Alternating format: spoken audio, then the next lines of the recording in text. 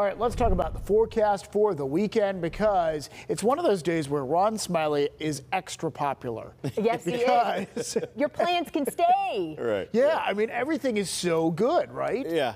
I mean, it's been a stretch, right? I mean, we're looking at today is probably going to be, I believe it's the 6th straight day in a row that we haven't seen any rain. Now, we need some rain.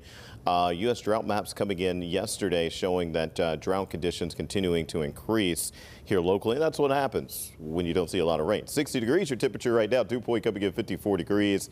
High temperature today about 84. Plenty of sunshine out there. Here's those temperatures for you now. 61 in Beaver, 52 in Washington, 63 in the West Mifflin area, and Greensburg coming in 54 degrees. I'll put your 2 o'clock temperature there at 82 and 84 at 5 o'clock. So you can see the nice warm up heading our way again today. We hit 84 yesterday, hit 85 the day before.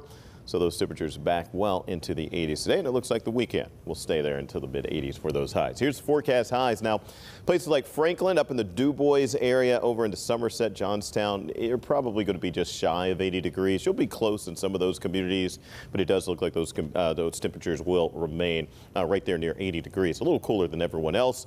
Dry today, dry Saturday, dry Sunday, dry on Monday. Our next rain chance coming in on Tuesday, and that's going to be not from the tropical moisture, the center of the tropical moisture, at least. It was a hurricane yesterday. It's going to be right off of the East Coast. Doesn't look like much right now, but you can see those storms sitting there right off of the East Coast. That is what we're going to be watching for.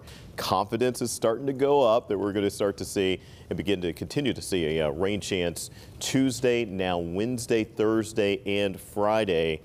Now, overall, Tuesday night into Wednesday morning looks to be the best chance for some rain at this point. We're looking at probably about 3/4 of an inch at that point happening.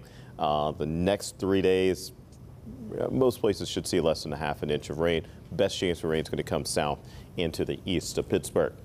Here's your 7-day. 84 today. Pitt taking on West Virginia tomorrow. 85 degrees there. 84 on Sunday. 82 your Monday high.